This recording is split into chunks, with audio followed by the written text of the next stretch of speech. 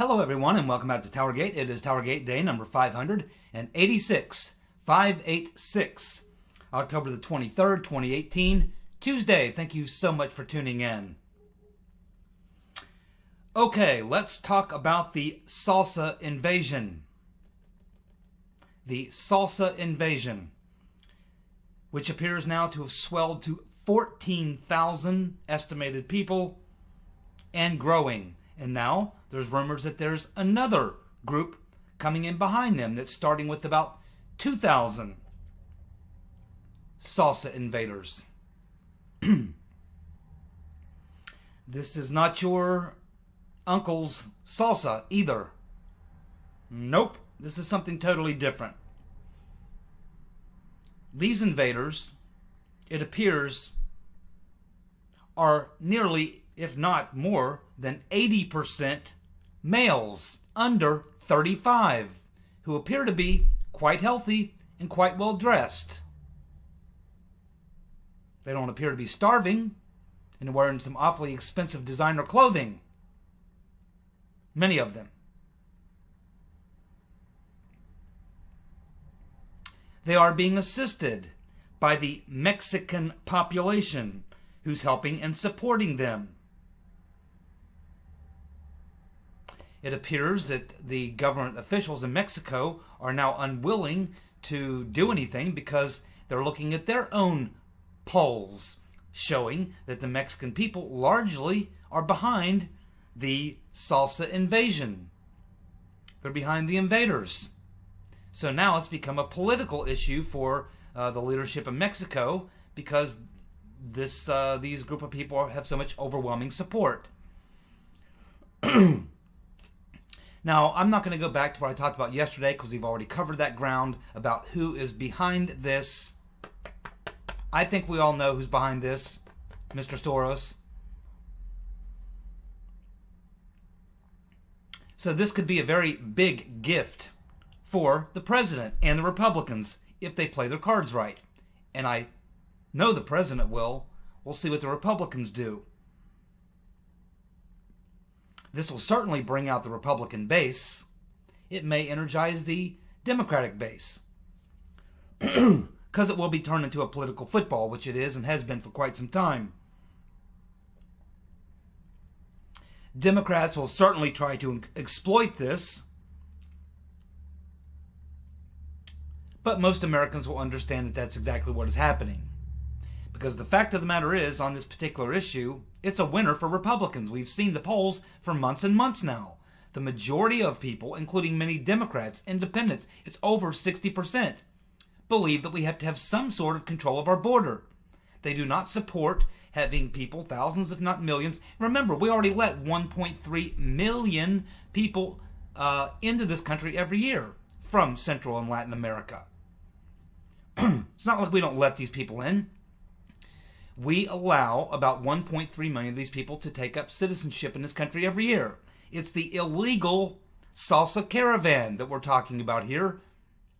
And you can't let them just come into the country because if they do, that will just send a message, hey, guess what? America's open for business. And you'll see a never-ending flow of Salsa caravans. It'll never end. They'll destroy the country by destroying the culture. Trump's right. No borders, no country. Most Americans, regardless of whether they're Republican, Democrat, or what have you, understand this. This is very simple. The Democrats are really badly overplaying their hand because they assume that this is a Republican/Democrat issue. White versus black. They're wrong. And I got proof positive today that they're wrong. I walked into the break room this morning to get a cup of hot chocolate and a couple of donuts, and I overheard a conversation between a handful of individuals where I work who are anti-Trumpers. Several of them are black, a couple of them are Latino, one's from North Africa. About 5 or 6 of them sitting around the table. And they're having a conversation, which I'm listening in on, and they're talking about how they do not support this group of migrants coming into the country, the Salsa invasion. Because they're talking about, hey man, I mean, these people come into this country, I mean, that's what's driving down our wages. They're going to take our jobs. Exactly. So these, even anti-Trump, black and Latino anti-Trumpers where I work, sitting there talking about how this disadvantages them. They don't want the migrants here either. And we already know that Trump's support amongst blacks and Latinos has gone up 3 times since 2016, which is another reason why they're going to get their asses kicked in the midterms.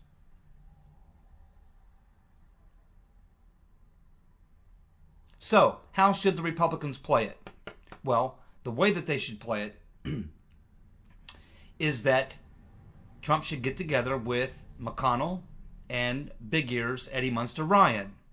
Probably Kevin Ryan, because he's starting to move into the position now as Ryan is fading out, stepping aside. You're seeing kind of a change. Hopefully that doesn't mean that Jim Jordan is not going to be in the running to be the speaker, and I'm certainly going to do everything I can, and I hope all you will as well, to try to push your representatives to support Jordan for speaker. But at this point, we can see it's McCarthy that's kind of making the moves. He's the one that's introduced this bill. He's to complete Trump's border wall and to have this immigration bill and to have a vote on that. He's the one that's kind of appearing on the programs. He's the one that's out traveling around the country raising money. Paul Ryan's essentially retired at this point. He's kind of taken himself out of the game, okay? But he is currently the speaker. So you've got to get the speaker, you've got to get the Senate majority leader, you've got to get the House majority leader, you've got to get them into Trump's office. They got to sit down and have a conversation. And the way to do this is to have to get a resolution, a joint resolution from the House and the Senate, asking the president to defend our border with our military. Now, the president can already do this. He doesn't need the Congress to do anything. He has the authority, executive authority, under Article 1 to defend our borders. He can send the military to the border without asking anybody anything. He can simply do it on a presidential directive. But it would be politically wise if the Republicans would get together with Trump. That would mean McConnell, McCarthy, and the majority leader, get the leadership in there, maybe even bring in the Democratic leadership, Schumer and Pelosi, and get a joint resolution asking the president to defend our border with the military against the Salsa invasion. What would this do? Well, number one, it would show unity with the president and his party. Number two, it would take away the argument that Trump is acting as a dictator. Number three, it would show that the Republicans are actually the party which does want to defend our borders and cares about national security, not votes. And what it would also do is make the Democrats go on record. Make them go on record on an issue which we know that more than 60% of the people support the Republican position. Make the Democrats, make Pelosi and Schumer vote against sending troops to the border to defend our border. Make them vote against it. Make all them Democrats running in all them House races. Make all them Democrats running in Senate races. Make them vote against asking the president to defend our national security at the border. Get them on record. Oh, yes. That's exactly what you do if you are a good political strategist and you understand the game, which I do, and most of you do. So I say to you, leadership in the House, Republican leadership in the House, get a joint resolution, get a vote asking the president to defend our national security and our borders by sending the military to stop the Salsa invasion.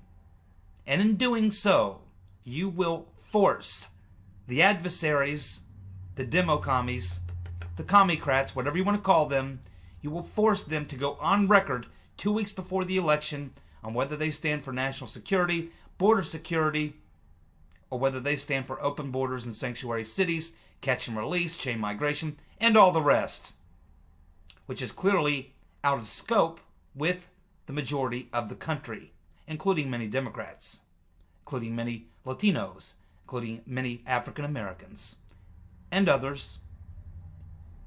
It's the smart play. Here's a question for you. I haven't talked much about this thing going on with Mr. Khashoggi, the so-called journalist, Saudi journalist who works for CNN, who came up missing, disappeared, murdered, whatever you want to call it. I just want to let you know right now, we're never going to get to the truth of this, okay? We're not going to get the truth.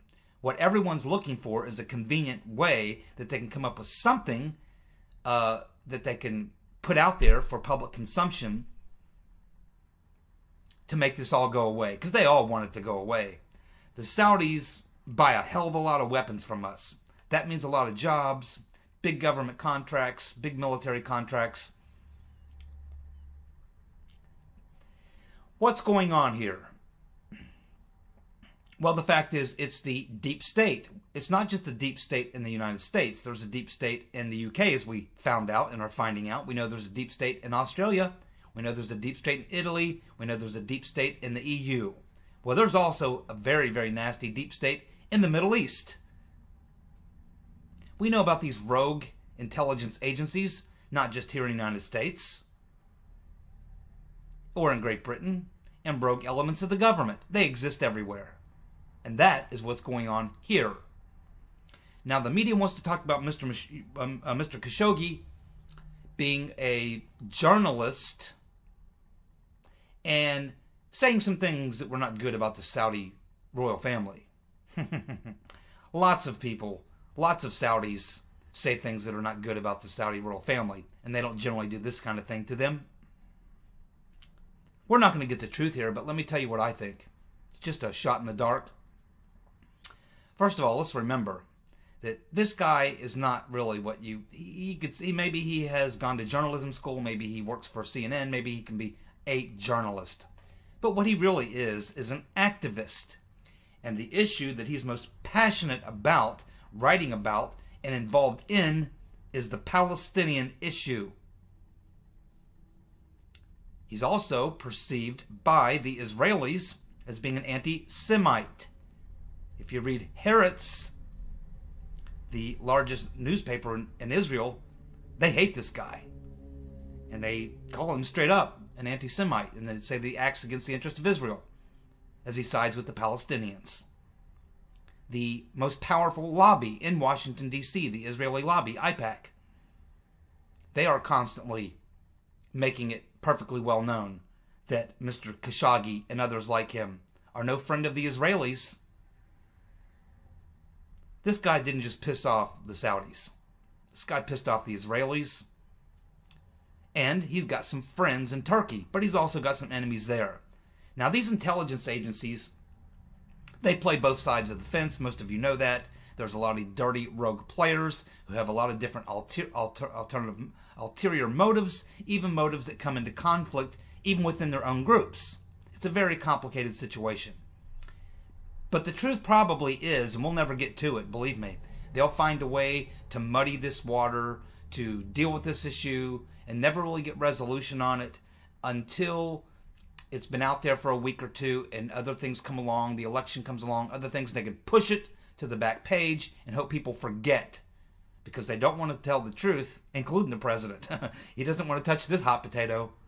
This takes you down a road you don't want to go in because it gets into the dark underworld of the rogue intelligence agencies and rogue people in play in the Middle East. And we know that Mossad, the Israeli intelligence agency, is very, very adept at these types of murders. They take people out. Straight up. These rogue elements of Mossad are very closely intertwined with the intelligence service in Saudi Arabia, as well as other, what you would say, I guess, is rogue elements in Turkey. The Israeli intelligence is deeply embedded into every government in the Middle East and the Mediterranean, North Africa, and pretty much around the world, even in Western countries. Deeply embedded, and I think we all know that. So this is not like an anti-Israeli rant. I'm not an anti-Semite or anything like that. I'm just telling you the truth, my friends. There's dirty players here. They're deep state players. They're rogue elements of intelligence agencies and people who work for them, people who have aligned interests with them. And this guy was taken out likely because he's made enemies with the wrong people. The Israelis, the Saudis, and, there's probably even some elements, because the Israelis and Saudis have their own elements in Turkey, even though there's issues. But it's a complicated relationship with Saudi Arabia and Israel with Turkey. They have different motives. But they almost, in a way, they're kind of forced, thrown together because of certain interests which they have to be together on. At the same time, they have big problems with each other. There has been an ongoing issue between Turkey and Israel for a long time. They tolerate one another, at best. The same with Saudi Arabia. They tolerate Turkey. So it's hard to say exactly the names of you'll never get the names of the individuals that pull this off. Now, I have no doubt if enough pressure is brought that they will scare up a couple of mid-level intelligence guys in Saudi Arabia. If they're forced to, they'll throw these guys under the bus to put this thing away. But I'm telling you, we'll never get to the real truth about who's really behind that, or even what happened. But you can bet it's deep state intelligence operatives in Saudi Arabia and Israel that made this sucker disappear. And in a very ugly way, most likely. And we'll never get to the bottom of it. We'll never get to the truth. It'll be some sort of a cover-up. But Trump certainly doesn't want to cancel the military contracts. They certainly do not want to have to expose the fact that there may have been Israeli intelligence involved. That's why you won't see anywhere on the media. They'll just keep telling you this guy was saying bad things about the Saudis, when in fact his greatest passion was his advocacy for the Palestinians and his activism for the Palestinian cause, and his distaste and hatred for the Israelis. That's who he really pissed off. We'll never get to the truth about that, I can assure you. So feel free to speculate all you like. Trump's approval has hit 47%. Compared to the same time in Obama's presidency, he was at 45%. This is extraordinary. Absolutely extraordinary. Because Obama was loved and adored and worshipped by the corporate media. They gave him a pass on everything, covered up all his lies, covered up all his mistakes, worshipped him like he was a god, day in and day out. Never said a harsh word about Barack Hussein Obama.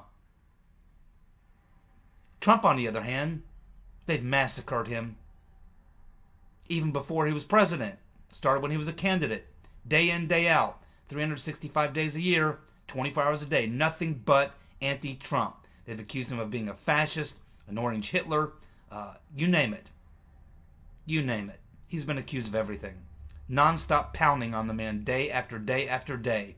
Yet somehow, he's 2 points more popular than Barack Hussein. Can you imagine what Trump's numbers would look like if he had gotten the same treatment from the liberal media that Barack Obama got? He'd be at 90%. Fortunately, the people are smarter than the left-wing media. Much smarter, and a lot more are waking up. And if you want to confirm that, just take a trip down to Texas tonight, where you will find over 100,000 people at the rally for Ted Cruz, who's not exactly loved. He's right on a lot of issues, but he's not a real lovable guy. He certainly couldn't draw 100,000 himself. They're there to see Trump. But they'll support Ted Cruz. And all that money pouring into Beto O'Rourke, the drunken doofus, won't help him a bit. Because you can't buy people all the time. You can buy some dummies. Most of them registered Democrats. In fact, all of them registered Democrats. You can buy those people. They're dumber than soap. Dumber than a bar of soap. But you can't buy Trump supporters. And you can't buy independent voters who are independent thinkers. You look at the election every year. They don't follow politics. They just look at the economy. They look at what's going on. They look at their jobs, their personal situation, their tax situation. They look at foreign policy. They look around them. They talk to some friends. And they go vote and they vote either for a Republican or a Democrat, whoever thinks the best guy for the job. If they like the job a guy's doing, they continue to vote for him. If they like what they see, they vote for that party. If they don't like what they see, they vote against that party. That's about 20, 25, maybe 30% of the electorate vote that way. Clearly, when you see the numbers Trump is getting, you see his approval rating, despite the despicable beating he takes every day from the media, it's pretty obvious where a lot of those independents are breaking. And even many Democrats walking away, many running away, which they should.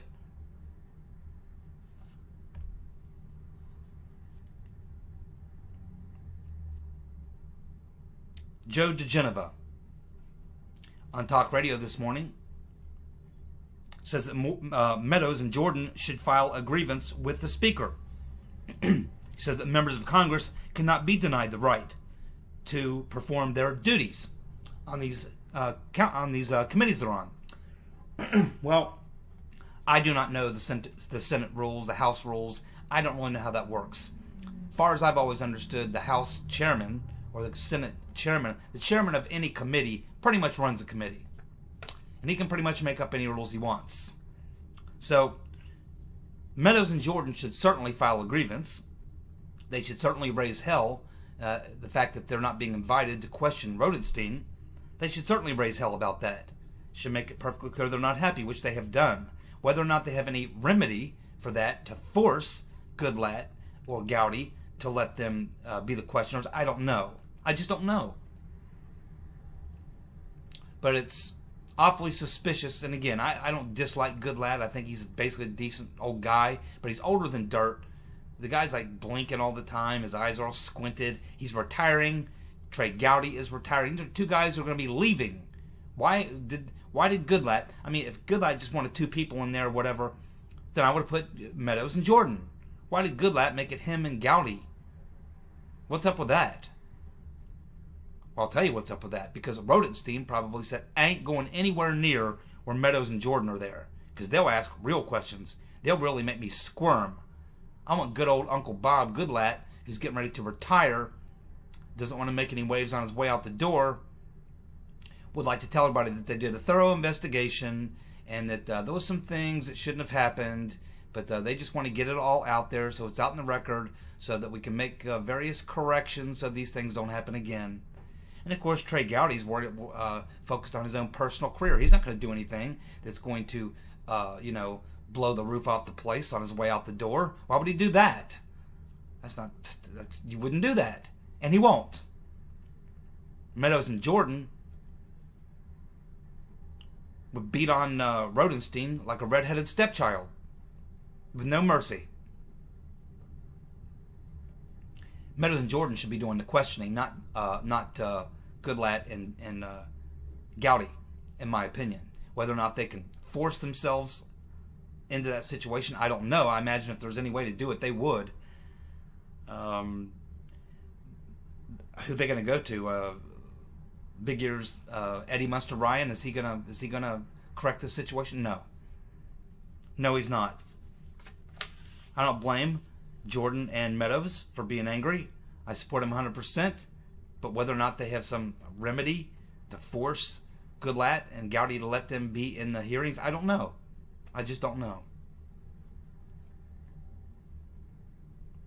We're also learning now that this wonderful deal that they cut with Rodenstein, that the Rodenstein interview will be classified and redacted and will likely be held back for months, maybe even a year. How about that? Ain't that peachy? Yes, that's right. We'll never really get to see that Rodenstein interview. Only bits and pieces, maybe a year down the road when it doesn't matter anymore, because he'll likely be gone.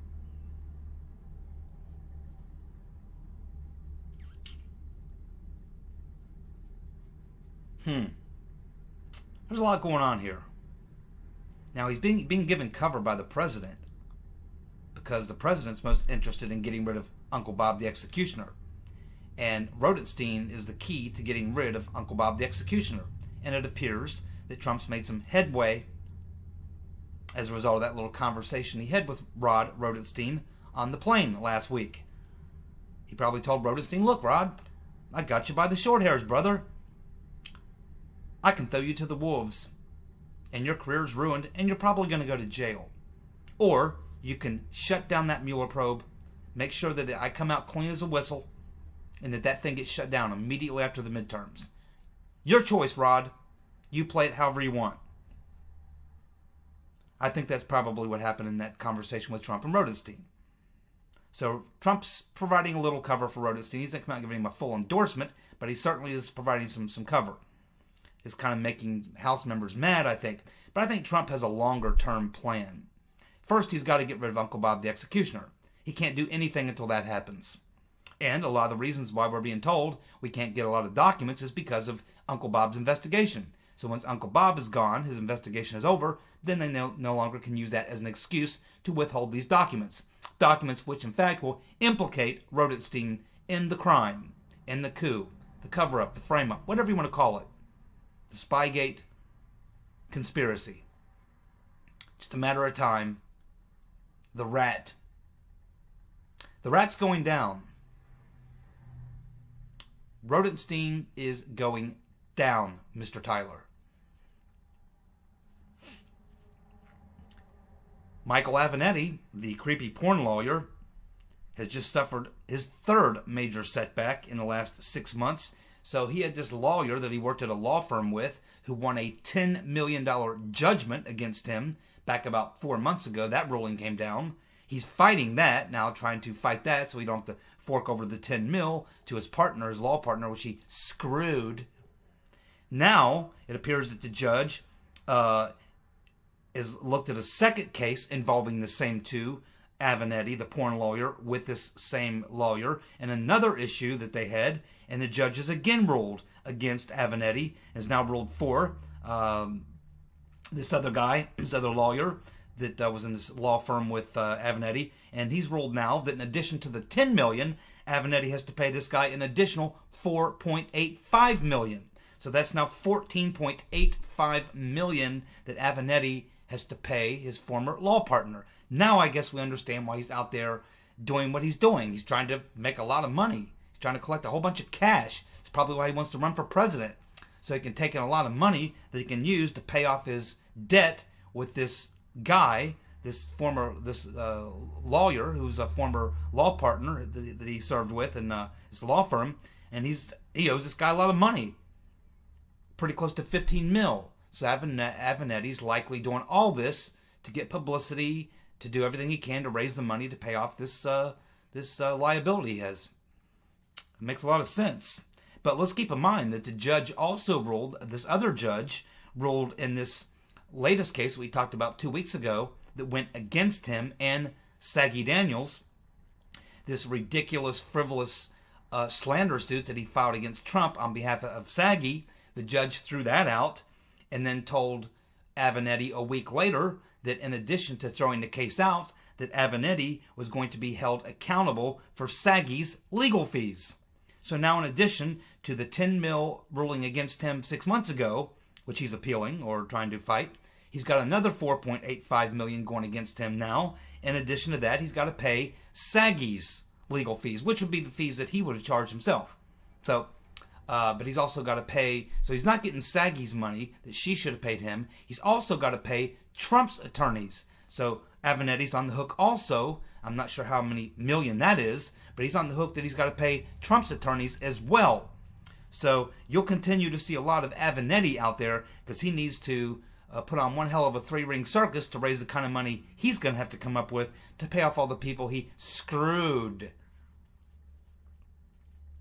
And Democrats and the liberal left-wing media actually take this guy seriously. Shows you how effed up they are, huh?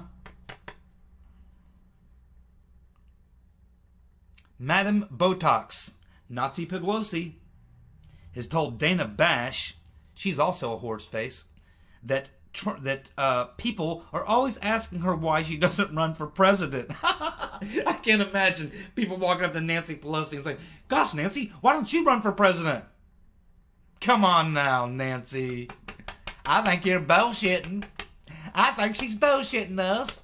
I don't think nobody ever walked up to Nancy and said, "Hey, Nancy, why don't you run for president? You're so effing smart."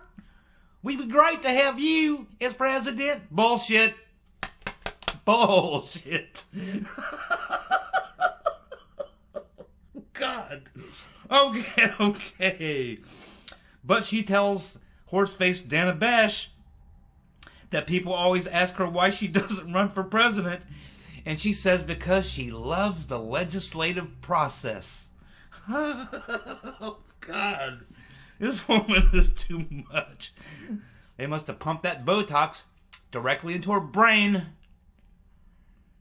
Directly into the brain. Mr. Lips went right into the brain. But she says she's always encouraging Jerry Brown to run for president. Yeah, that would go real well. Jerry Brown. He would win 2 or 3, maybe 4 states. It will be a dramatic, massive electoral college landslide against Jerry Brown if he ever ran for national office. And he knows it. That's why he doesn't do it. Even Jerry Brown's not stupid enough to take Madame Botox's advice. She's also saying that Dems would easily win the House if the vote were today. And that was from an interview she did a couple days ago. So she's clearly delusional. Delusional. Or she's just flat out lying. Combination of both. I don't know. The woman's crazy. Don't know if you've seen any recent interviews with Nancy Pelosi, Madame Botox. She can hardly even complete a sentence. Her mind drifts and wanders so much that she'll be trying to, talk about some topic, and she can't even get one sentence on the topic without losing track in her mind of what she's talking about, and she completely goes from one thing to another thing. It's not even related. And then she jumbles over her words. I mean, she's a mess. She's a mess. Unbelievable. Well, my good friend Peter, up there in Washington, holding down the fort, is going to be mad at me. I forgot the dumbass of the week yesterday. So, I got it for you today, Peter. The dumbass of the week. Shouldn't surprise us. This person, of course, has been dumbass of the week so many times I can't even keep count. Again, as is usually the case, fairly close competition. But I couldn't resist this one. It was just too funny. And if you get a chance to see the video clip, it's hilarious. What's hilarious about it is that you can tell that she really believes what she's saying. And that's, I don't know if that's frightening or funny. It's probably a little of both. But I'm talking about none other than Mad Max. Maxine Waters, the leader of the Democratic Party. So she's on PMS, NBC. And she tells Joy Reid that the Republicans are afraid of the blue wave. They're very scared of the blue wave. Oh boy. Even that leader of the DNC, Tom Perez, is gone out and said that there ain't going to be a blue wave. He said, well, I was never talking about a blue wave. What are you talking about? I never said anything about a blue wave. I never said there'll be a blue wave. Hey, we're looking for victory in whatever form we can get it in. And sometimes it's a moral victory. Yeah, that's what it is. It's going to be a moral victory. The Democrats are going to have a huge moral victory in 2018 and 2020 and beyond. We're just going to have lots of moral victories while we lose every election coming. But apparently Mad Max didn't watch Tom Perez because she's telling Joy Reid on PMS, NBC that the Republicans are afraid of a blue wave. She also says that there is collusion. There is collusion by the Republicans in order to undermine Democrats so that the Republicans can remain in power. That's actually called politics, Maxine, Mad Max. You, member of your party, other members of your party get together and put together plots and plans to try to defeat the other party to keep them out of power. That's called politics. That's the business you're actually in, Max. Somebody better remind her. I just did remind her of that. She apparently doesn't understand that. It's not called collusion. It's called your job. Politics. You crazy woman. See you guys tomorrow. Bye.